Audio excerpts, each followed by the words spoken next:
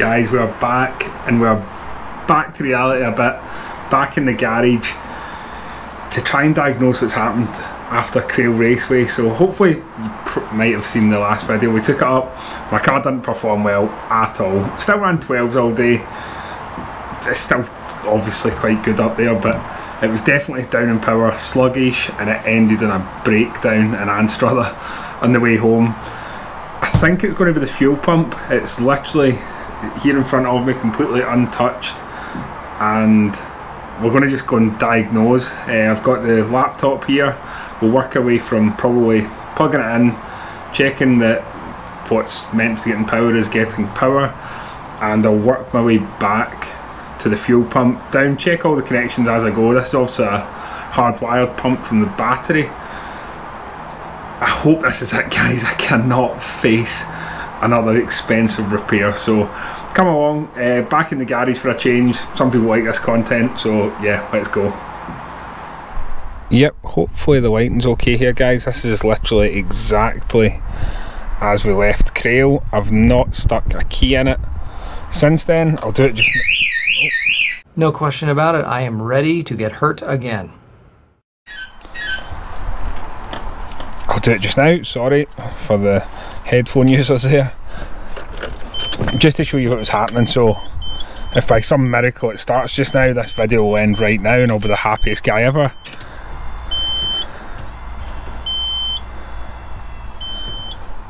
Right, things have done their thing.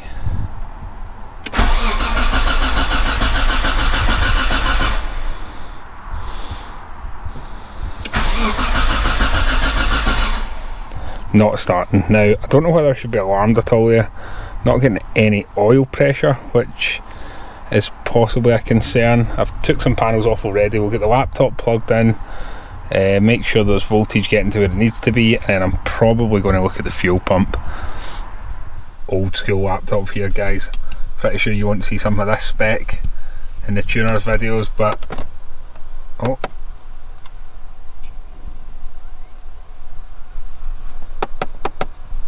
So the good thing was, again, hopefully we can see under here okay, or well enough.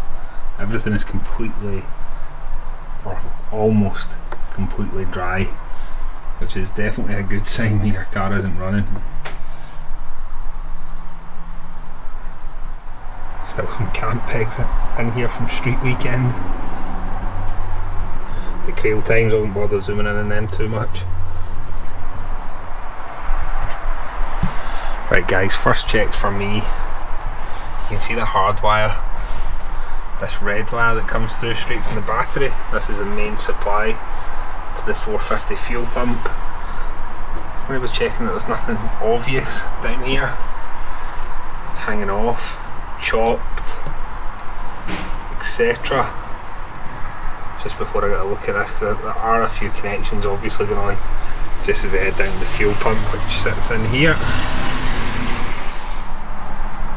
Right guys, just to keep you right, so I've checked to this first relay here. You might not be able to see, we are getting 12.2 volts to that, which I think is probably okay for now. Definitely to get a pump primed anyway, I'd say. There is a connection that actually feeds down to the back of the pump that maybe at the moment doesn't look the best, but taking that with a pinch of salt. Next thing is I'm going to check the actual connections down to the pump itself here, because if I can prove in some way that we aren't getting voltage to here, it would certainly help with the next move, I would say. Right guys, first alarm bell. Excuse all that, it's actually like old mud, it's sticky and horrible, it looks kind of rusty but it's actually not. However, at a first glance, now this does not look that good. So down in here, I don't know whether you guys can see, we have a very burnt connection, and I'll show you this side. You can see that is completely melted. I'm going to check that there's voltage getting to that, but that is not a good sign. Right, I'll try and keep the light on as I'm going here, guys, so you can hopefully see it. I'm just trying to prove now that to this knackered plug we aren't getting 12 volts. Next port back would be from here. We'll check either side of this wee fuse up here. Hopefully in the next 5 minutes, if this is the case, I can do a wee bit of short circuiting to reconnect, kind of bypass the protection almost, and get some voltage to this supply, prove my pump's working, and hopefully that means the car will start and I can worry about sorting this wiring over the winter. But bear with me, guys. First port of call, check if I've got voltage.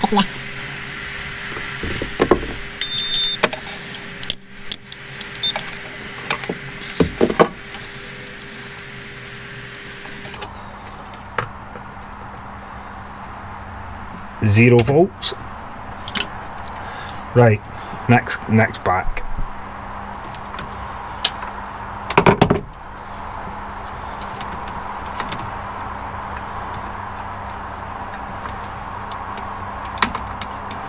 Right, so here we can see how we have kind of cut into the existing wiring. So the one used to obviously run down here, follow this track down, and eventually into the pump through these two sockets. Hard wiring it, we've put in this kind of wee bit of inline protection.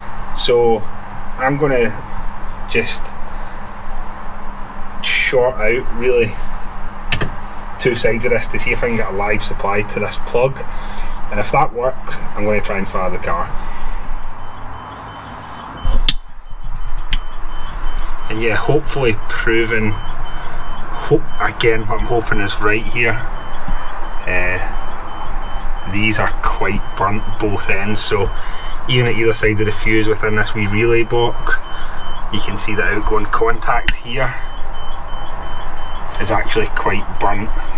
This contact is burnt, and there's burning down here, which is all alarm bells. But just for a sanity check, I'm just going to try and wire this in quickly, just to try and fire the car.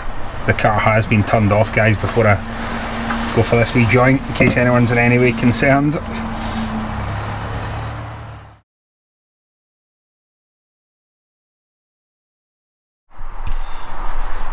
Right, guys, I'm embarrassed to be showing you this, but here is my speed bypass in the last 2 minutes there. I'm going to plug this straight in, I think, and just try and fire the car, guys. If this saves me even £100 a pump, this is an absolute result, and I can just focus on the rewire, so fingers crossed, guys.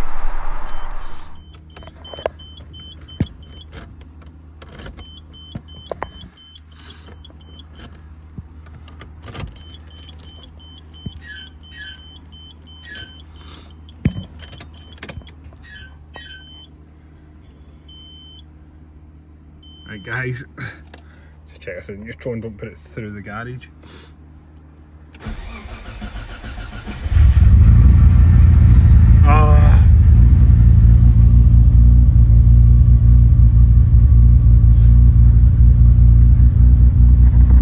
Oh, what an absolute result, guys.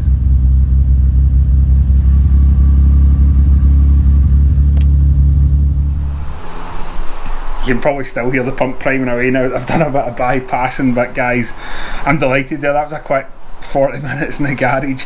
Got it started again, turned out to be nothing too crazy. Wish I'd known about that burning before I took it to the track the last time, but started absolutely sweetly there. It's not started that good in a while, to be honest, so I am delighted, guys. Hope you liked that wee video.